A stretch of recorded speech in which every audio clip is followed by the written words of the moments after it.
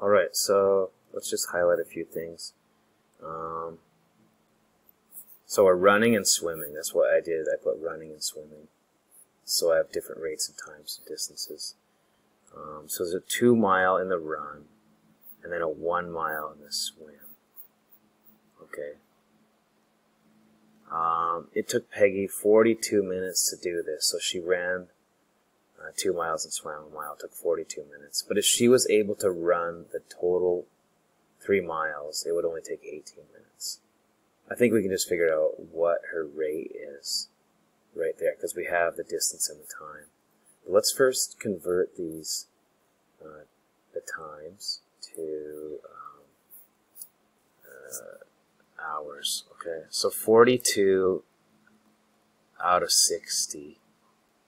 Common factor there looks like 6, so 7/10 of an hour. So we'll leave that in hours, right? Because this is hours. And 18 minutes, so 18 out of 60. That is equal to 6, so 3/10 hours.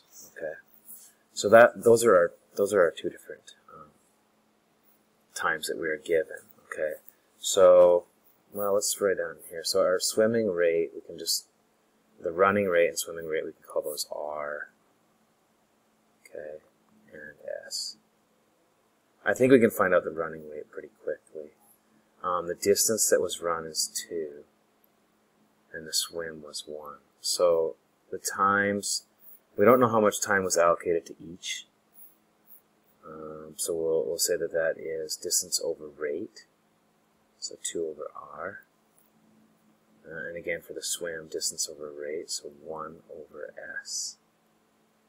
Okay? But what we did know is that we can run, she can run 3 miles in 18 minutes. So we can find out what R is right away. Let's do that. So R is equal to distance over time. So that is 3 over, and it was only 18 minutes, so that's 3/10 of an hour. Right. So when we multiply by the reciprocal, that's when we divide by a fraction, multiply reciprocal, is equal to 3 times 10 over 3, which is just the rate is equal to 10 miles per hour. So we have the running rate. Okay, that's pretty fast. I mean, that's like world-class running speed. It's because if you think about it, it would take, yeah, that's faster than I can run, that's for sure. Okay, which is very fast.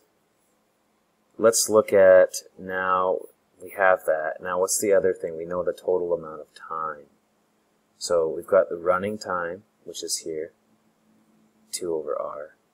And the swimming time is 1 over S, and gives us a total of 42 minutes, which is 7/10. So let me just write that out. So we have the 2 over R plus 1 over S is equal to 7/10. Okay, that's good. We know what R is, so I'm just going to substitute that. So 2 over, and I'm going to substitute, we know this is 10, because the rate is already determined for, the running rate is already determined. Alright, plus 1 over S is equal to 7/10. And I'm just going to, these are already common denominators, so it's super easy to subtract 2/10. So 1 over S, that looks like a 5 almost. 1 over S is equal to a half, because that's going to be 5/10, so it's just a half. So here I can see that S is equal to 2 miles per hour. Alright, so the run rate, the run is 10 miles per hour, and the swim